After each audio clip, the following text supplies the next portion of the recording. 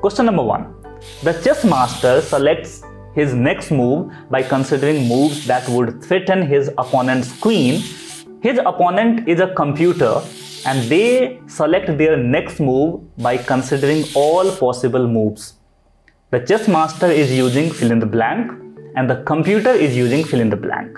Option A, algorithm, heuristic. Option B, prototype, mental set. Option C, mental set, prototype. Option D, heuristic, algorithm. You can mention the right answer in comment box. Question number 2. What is the fundamental distinction between an algorithm and a heuristic in problem solving? Option A. Algorithms are specific, inflexible sets of instructions for correct outcomes, while heuristics offer general frameworks for problem solving with flexibility. Option B. Algorithms and heuristics both rely on rigid, step-by-step procedures with no significant differences in their approaches. Option C. Algorithms are quick, intuitive decision-making shortcuts, while heuristics provide detailed, precise guidance for solving complex problems. Option D. Algorithms and heuristics are terms used interchangeably in problem solving, with no distinct differences between them.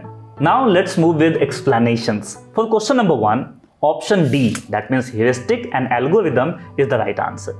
The chess master is using a heuristic because they are considering a specific strategy.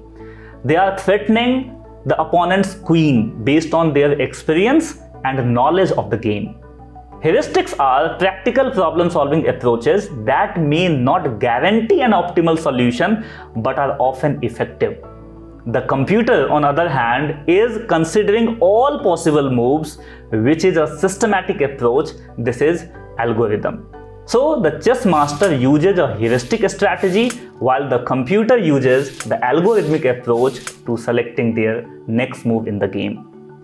For question number 2, option A is correct.